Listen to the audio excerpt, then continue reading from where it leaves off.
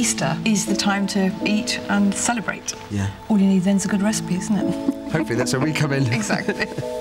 Waitrose essential pork comes from pigs that are outdoor bred. Happy pigs do make for great tasting pork. I couldn't agree more. A pot roast will keep the pork moist and succulent. So if you want to serve something really elegant but simple after that, rhubarb and ginger brulee will really hit the spot.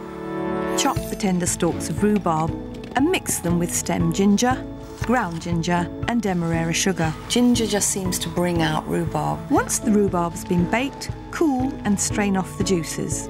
Then spread on a mixture of thick Jersey cream and Greek yoghurt. Sprinkle with demerara sugar and caramelise under a very hot grill.